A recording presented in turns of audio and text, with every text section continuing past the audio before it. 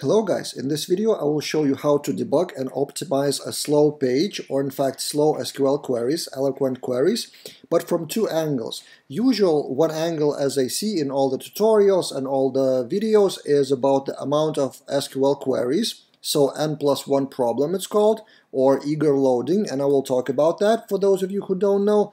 But the emphasis here is on the amount of queries and on slowness of one particular query. But what is often overlooked is the amount of data being sent and the amount of RAM memory used on the backend server. And I will show you that in the exact example. So, demo project with list of hotels. Every hotel belongs to a city and every hotel has a lot of bookings. In the database I've seeded bookings, 20,000 rows, cities, 100 cities, and 500 hotels with random data. And on the homepage, let's imagine we want to view hotel. Hotel belongs to a city and the amount of bookings for a particular week. And if we load that page, it's loading very slowly, but not just because the amount of queries is big. I've also installed Laravel debug bar to debug the amount of queries, and that debug bar is loading really slowly because of the amount of data. And from the database point of view, in Eloquent relationships, so hotel belongs to a city, and hotel has many bookings. So the most straightforward way, but wrong way to do that, is in the controller just load all the hotels, and in the blade do something like this. So hotel name, city name, and bookings count. And then the page is loading really slowly. So if we open our debug bar, there are 1000 database queries performed.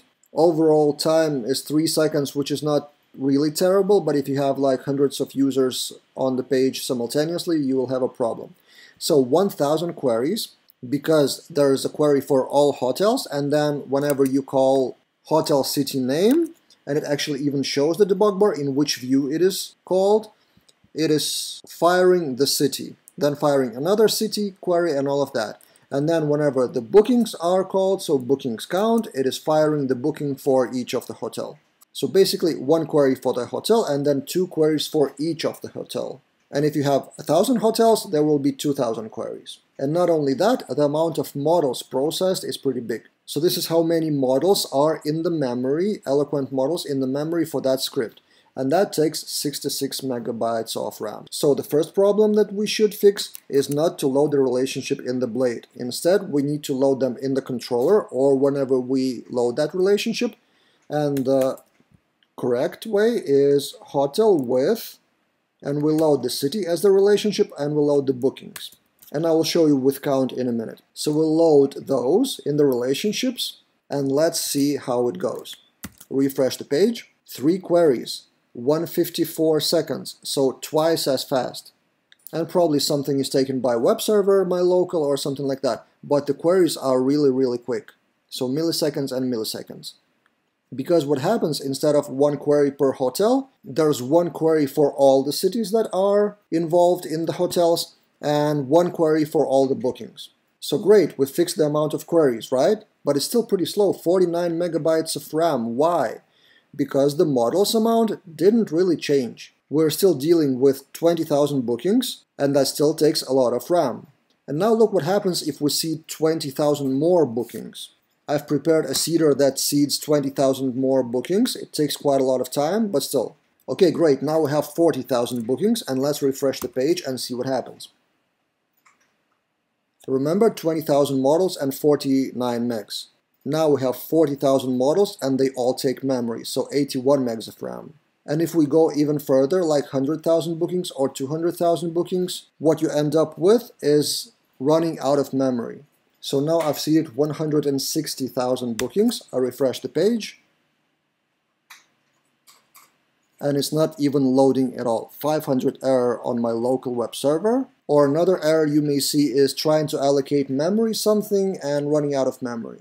And that's because you're loading all the thousands of bookings in here, although what you actually need is the amount of bookings here. And this is where with count pays off. So instead of loading all the bookings for city, you do need the cities, and there are not that many of them, but bookings should be loaded in a different way. So you're loading with city, and then with count of bookings.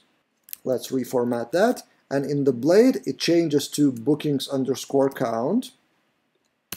like this. We save and let's refresh the page.